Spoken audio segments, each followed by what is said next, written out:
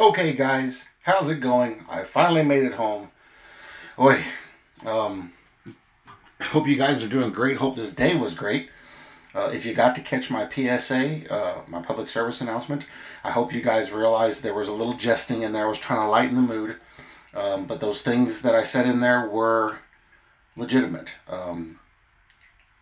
Be be ready, be cool, and use your head. Think before you do these things. And if the Holy Spirit doesn't convict you on certain things, stay away from it. I just did that as a generalized information. Okay, because with evening prayer, okay, first of all, we got some issues with evening prayer, but first of all, I haven't had a chance to check comments, check emails. I've been gone all day long because I can't get to it on my phone hardly at all at my brother's house because his internet is worthless. I tried. Lisa Boyce tried to call me today and couldn't even hardly get a phone call out. So, what was I gonna say? Oh, the stock market took a hit today. It was a bad situation, but now it's worse because the stock market is being affected. This is going to cause issues. This is going from almost 50 years of being alive. This is going to cause issues. Things are okay now. They may smooth out, but it's very possible we could wake up to a different world tomorrow. We don't know. That's like that for every day. But like this video right here, 24 hours, 70 rockets. If you watch this particular video, you can look for it yourself. I'm not going to put it in there because it's ridiculous. I'm showing you this because of certain comments, which are going to tie into our scripture reading and our prayer. But I haven't been able to get any prayer requests. So if you put in a prayer request, I apologize. I have not had a chance to check anything. But I have to film evening prayer because my wife's on the way home with the groceries and I got to help her unload the car. Anyway, I got a bunch of other stuff I got to do. So we have a lot of things happening all at one time. There's been tons of stuff in the news, tons of things going on everywhere, every country. The coronavirus and now the stock market in America. And so the one thing we don't want to do is we don't want to panic. And the scripture reading is going to be out of Isaiah, but it kind of pertains. We know Christ has overcome everything. So stuff like this, even we've got coronavirus, people infected with coronavirus in San Antonio, 40 minutes away from me. Many of them have direct family living here in my town. So yeah, it's here. I'm not worried about it. You take a few small precautions and you trust in the Lord for everything. He expects you to use your head, but you trust in Him for everything. That's where the scripture reading is going to come in. But with all this happening, what we're going to see, and you'll see in some comments I'm going to show you, what we're going to see is we're going to see a turn in people. They're going to turn the other way. Everything's cool, everybody's reserved, but when things even hint that they're going to get bad, people lose control. You have to be aware of this and you have to be prepared for this. We pray up, we trust in the Lord. The Lord's going to deliver us from these things. He's going to protect us from these things. And worst case scenario, you cross over and step right into the hands of the Lord. We have nothing to worry about as Christians. So I don't want anybody to panic or be afraid. There's nothing to worry about. We're good to go. Even standing in the lion's mouth, we're still good to go. And we know this. And our faith is in Him to deliver us from these things. Let's look at some of these comments. This is rockets coming from Gaza into Israel. But look at some of the comments. In 2014, during Israel's Operation Protective Edge, they killed over 2,000 Palestinians. And this doesn't make sense, with 70% of them being casualties. Well, if they killed 2,000 of them, all of them are casualties. You are the aggressors. They're talking about Israel. Well, Israel's defending their nation. Hello. God's will. God wills it. Many thousands of rockets ravage the synagogue of Satan. This guy's against the Jews. Most of these people are. Well done, people of Gaza. I have nothing but love for you guys. Long live Palestine. Long live the resistance. What are they resisting from? They're trying to make them a nation, yet they're attacking. Palestine lives matter. How many war crimes have Israel committed? Don't they have anything bigger? Let's see. You are propagandists. Gaza and Palestine is under attack. No, they're not. Hamas is attacking out of Gaza. If they hit some Palestinians, it's because they're the ones attacking and hitting them. This is not what peaceful individuals do. May they all be safe and sheltered. Right on. So yeah, what the general consensus is that Israel's causing all the problems. But yet, when you watch what's going on, it's not Palestinians getting hit. Some are, because they're in those areas. It's the Jews. They're attacking the Jews. But see, that's how those organizations work. I have personal experience with them. They don't care if they kill their own people. They're totally okay with killing their own people, as long as they get the enemy first. That's the Islamic religion. That's Islam. If you die while we're trying to get the enemy, you're going to get a martyr's death. They'll tell you any story to make you feel good about it. That's why a lot of kids end up dying. So, bad situation. Very, very bad situation. But that's the mentality. That's the frame of mind. And it's not just over there. It's here too. It's everywhere. And not only are they against the Jews, they're against the Christians too. I was accused yesterday of being a murderer and being in league with all of the crimes involving Christianity throughout the last couple hundred years. I was like, I have no idea what you're talking about. Oh, I've watched your videos. No, I have no idea what you're talking about. No idea. All those things, the Spanish Inquisition. I was like, what was Christian about the Spanish Inquisition? Well, it was Christians that did it. I said, no, it wasn't. Christians don't do that. True born-again believers don't do that. Those men were Satanists. They were not Christians. Satan is their daddy, not Jesus. So, they did it under the guise of Christianity, but it absolutely was not. And everything that the Catholic Church has done over the couple hundred years. Oh, phone's about to die. But they want to accuse everybody. Oh, it's your fault. Well, what are you doing to change the situation? What are you doing to help the problem? Nothing. They just want to complain. But that's what we have going on right now. So, Isaiah 26 came up, and it's called, we're just going to read a little bit of it. It's the Song of Salvation. But I want to read through these scriptures, and then we want to go into prayer. We got a great opportunity for some really, really good prayer right now. And I hope it blesses you guys. In that day, this song will be sung in the land of Judah. We have a strong city. God will appoint salvation for walls and bulwarks. Open the gates that the righteous nation which keeps the truth may enter in. You will keep him in perfect peace, whose mind is stayed on you, because he trusts in you. Let me read verse 3 again. You will keep him in perfect peace, whose mind is stayed on you, because he trusts in you. Trust in the Lord forever, for in Yah, the Lord, is everlasting strength. For he brings down those who dwell on high, the lofty city, he lays it low. He lays it low to the ground, he brings it down to the dust. The foot shall tread it down, the feet of the poor and the steps of the needy. The way of the just is uprightness, O most upright. You weigh the path of the just. Yes, in the way of your judgments, O Lord, we have waited for you. The desire of our soul is for your name and for the remembrance of you. With my soul, I'm getting all kinds of notifications. With my soul I have desired you in the night. Yes, by my spirit within me I will seek you early. For when your judgments are in the earth, the inhabitants of the world will learn righteousness. I could keep going, but it's pretty long. So I wanted to stop there. So we who trust in him, we who have faith in him, we who stay focused on him, have nothing to fear.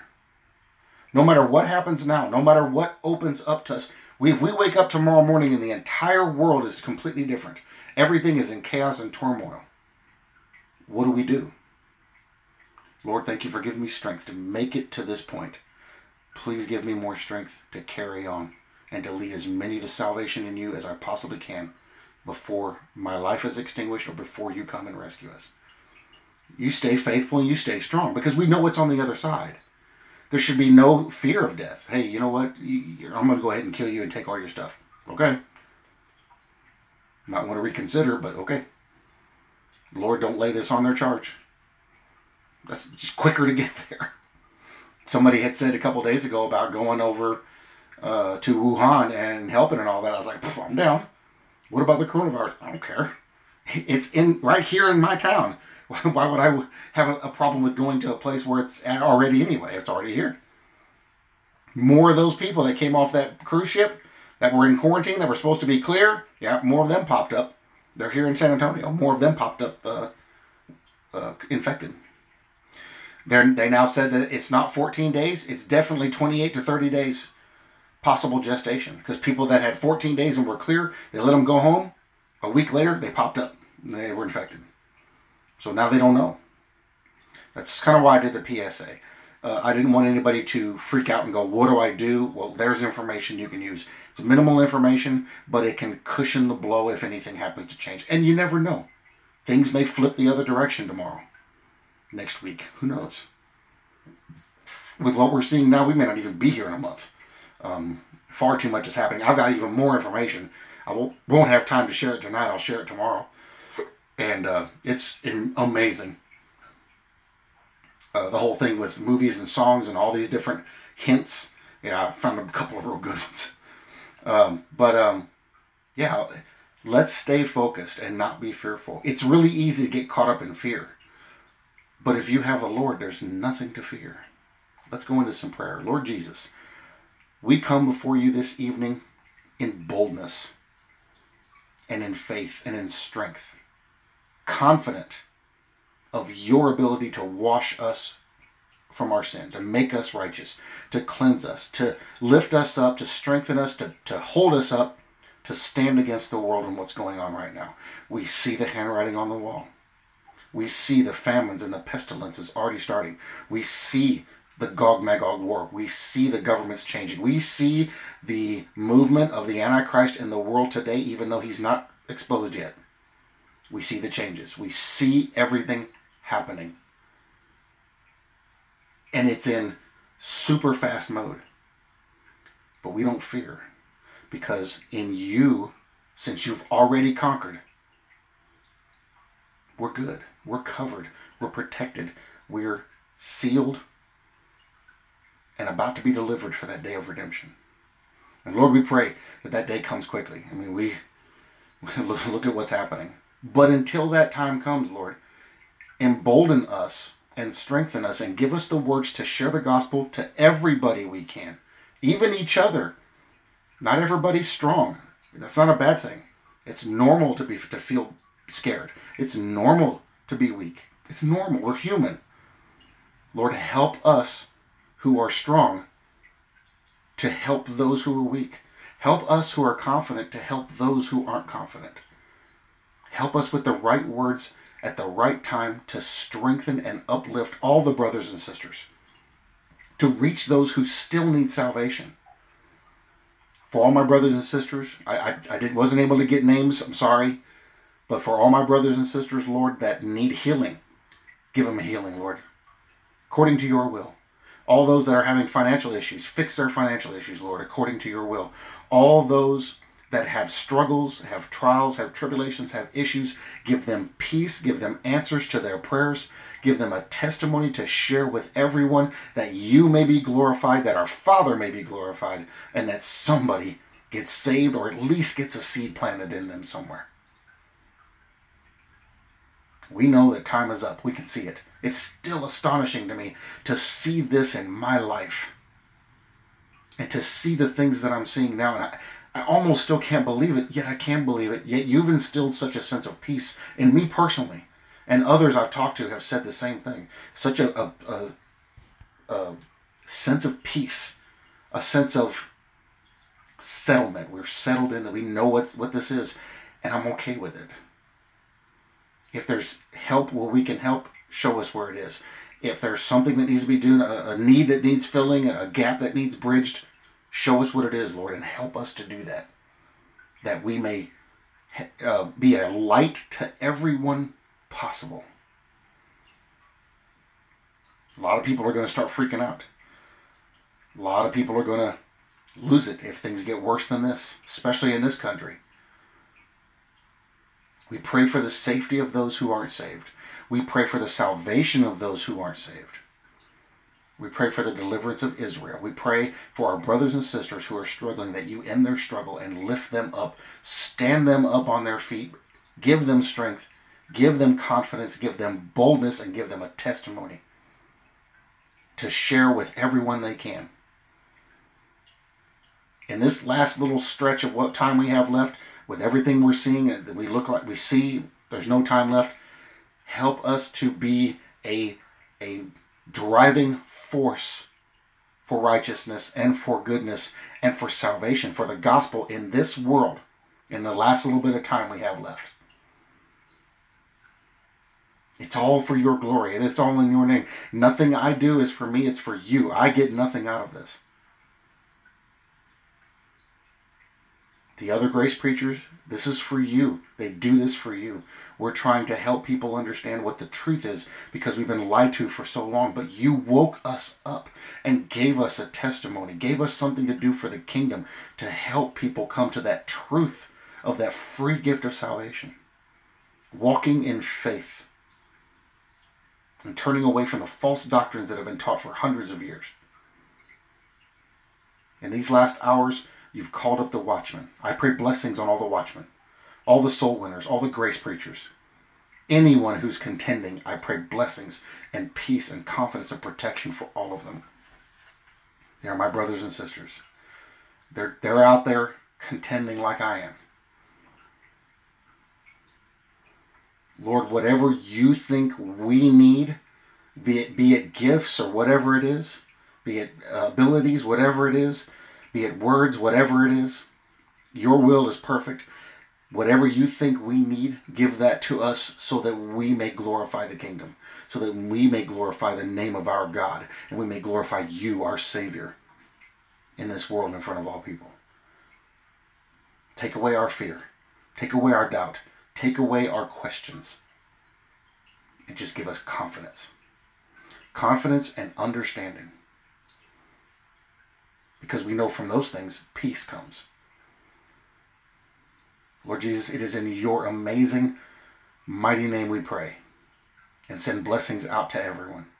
Amen. Thank you guys for joining me for evening prayer. A little different this time, but that's what I felt pushed to do, since I wasn't able to get any names yet. Guys, I've been in and out of communications with different people throughout the day. So much has unfolded today. So much is going on today. I see people turning. I already see the shift in the face. I already see the change coming over people. You're going to see good and bad. Nothing in between. And I see it happening already. Be cool. Be on guard. Be watchful. Be ready. And above everything else, have faith and trust in Christ for your salvation, for your redemption, and for your protection.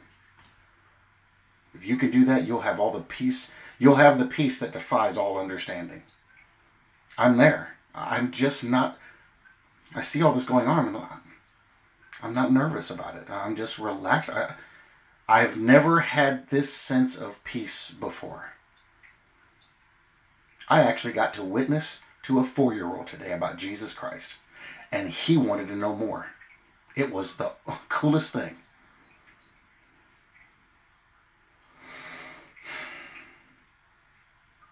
I don't know what else to say, guys. You know, when I pray, I almost don't even know what to pray until the Holy Spirit gives it to me. Because I was going down the road praying, and then the Holy Spirit wasn't behind it. And I just didn't have words. And I told Jesus, Lord, I don't even know what to pray for anymore. Unless the Holy Spirit gives me the words, I don't know what to say. It's all been said. Time's up. It is finished. We're going home. Now, don't everybody freak out when we get up there and like I might be missing this luxurious beard. I don't know. Don't everybody freak out if we look different when we get up there. I'm just joking. So let's finish the race strong. Settle those things those questions and those doubts you have. If you need something answered, ask somebody. You got plenty of people to reach out to.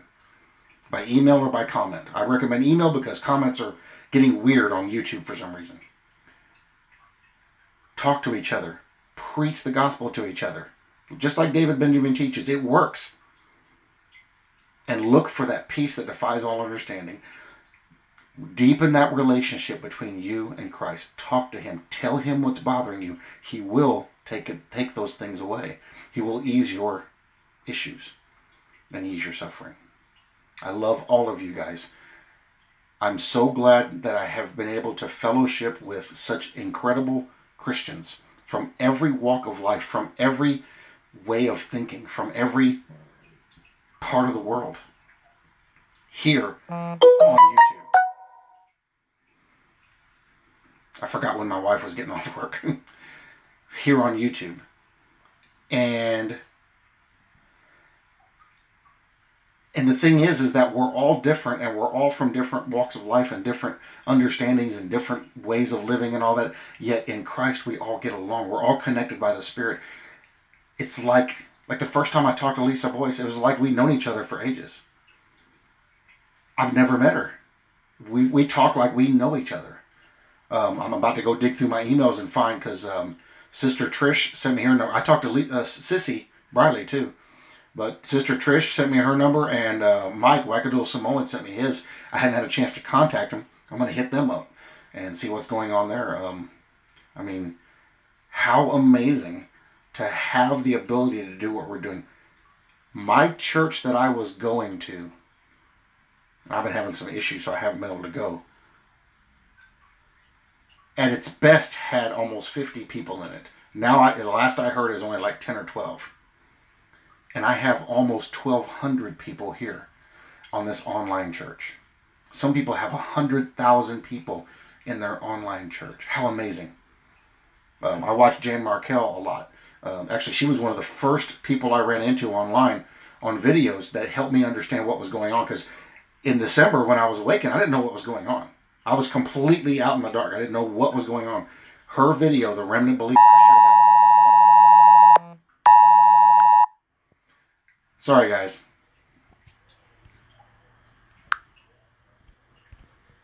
There we go. Fix that. Her video, The Remnant Believer, I was watching this video. It was just over an hour long, and I was in tears because it explained what was happening. It told me what was going on. And from there, everything changed. And my ministry took off. Oh, I got the coronavirus, sorry. Anyway, all that being said, I don't want to rant. I already ranted earlier. Trust in him. Have faith in him.